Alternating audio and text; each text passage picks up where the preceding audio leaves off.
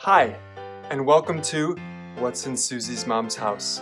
I'm your host Greg, and in today's episode, we'll learn about wallpaper. The walls are covered in wallpaper. Wallpaper dates back at least to the early 1500s in England. This stuff here isn't much newer. In 2012, scientists in Germany announced that they'd developed a wallpaper that could keep a wall from falling during an earthquake. I spend a lot of time staring at Susie's mom's wallpaper. I used to go to restaurants and coffee shops and bars and concerts and now you know more about what's in Susie's mom's house.